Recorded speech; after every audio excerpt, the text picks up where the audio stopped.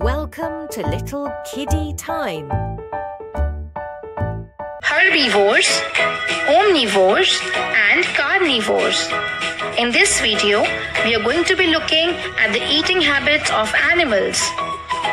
All living things eat a variety of food to get energy, to work and live. Animals cannot prepare their own food, so they depend upon plants and other animals for their food. Different animals have different eating habits, and on the basis of their eating habits, we can categorize these animals in 3 groups. These are herbivores, carnivores, and omnivores. Now let's know one by one about these groups and their eating habits. Starting with herbivores animals. Animals that eat grass, leaves, or any other part of a plant are called plant-eating animals or herbivores animals. These plant eaters have strong and flat teeth that are made for grinding leaves and plant seeds.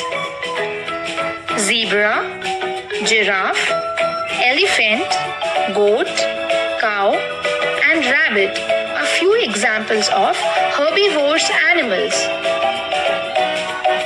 Carnivores animals. Animals that eat flesh of other animals are called carnivores animals.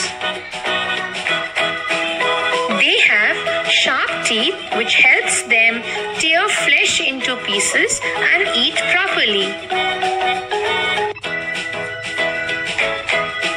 Tiger, leopard, wolf, lion, and shark are few examples of carnivores animals.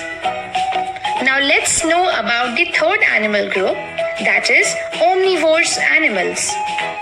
Animals that eat both plants and flesh of other animals are called omnivores animals. They have a combination of sharp front teeth and molars for grinding. Human, pig, rat, bear, and squirrel are few examples of omnivores animals.